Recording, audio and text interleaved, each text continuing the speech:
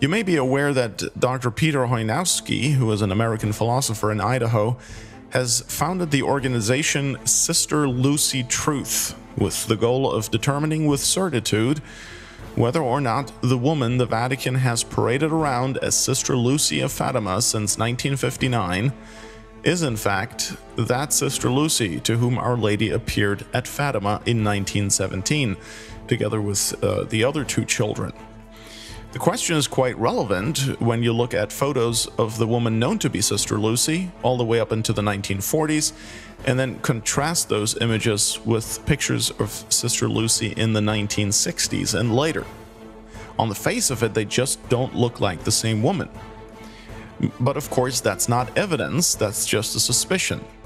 So what Hoynowski did is he wanted to put the matter to rest one way or another, and so he raised funds and commissioned numerous scientists and other professionals to analyze and examine whatever data is available. And so now we have facial analysis, dental analysis, handwriting analysis, forensic art, professional opinions from plastic surgeons, and so on.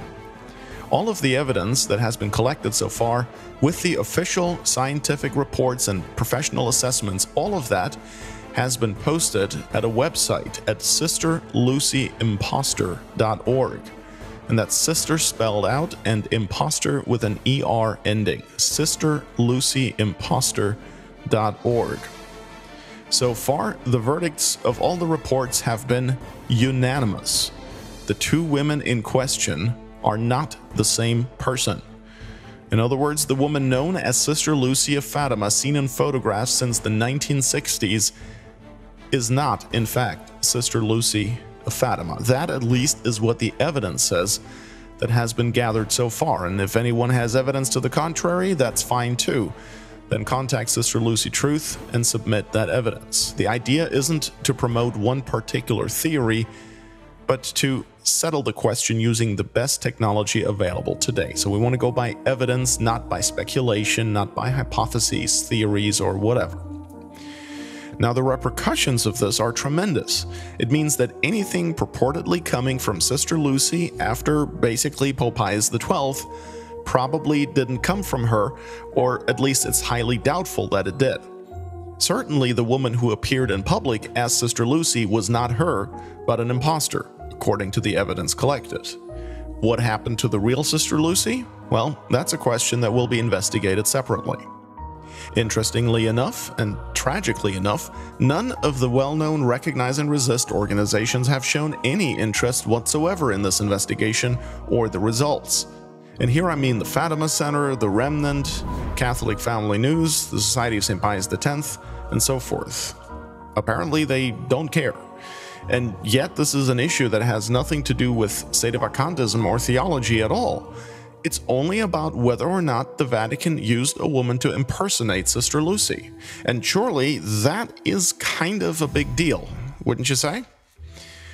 Well, on May 14th of this year, Hoynowski posted on his Rad Trad Thomist blog that the term diabolical disorientation now has to be discarded because it actually came not from the real Sister Lucy, but from the impostor. That, of course, is very unwelcome news for the organizations I just named, since they've basically built a whole theology, a theology of resistance, on that foundation of diabolical disorientation, a term introduced by the supposed Sister Lucy in the 1960s. Diabolical disorientation is what they always bring up when their theology runs into contradiction with the traditional doctrine. So, for example, they can say that the ideas put forth by an ecumenical council are junk because diabolical disorientation. They can say that the saints canonized by a true pope may in fact not be saints at all because diabolical disorientation. They can say that the new Mass of Paul VI is a defective rite of Mass, perhaps even invalid, because diabolical disorientation. And they can say that the Pope and with him the entire Church can adhere to a new and false religion because, you guessed it, diabolical disorientation. Yeah, come to think of it, maybe I understand now why they'd rather not bother with that Sister Lucy impostor thing.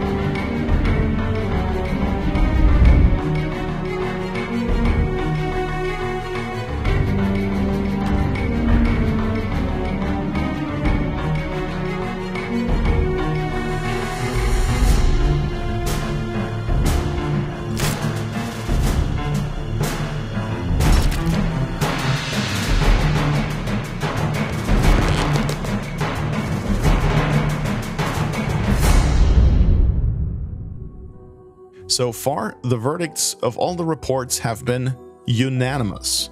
The two women in question are not the same person.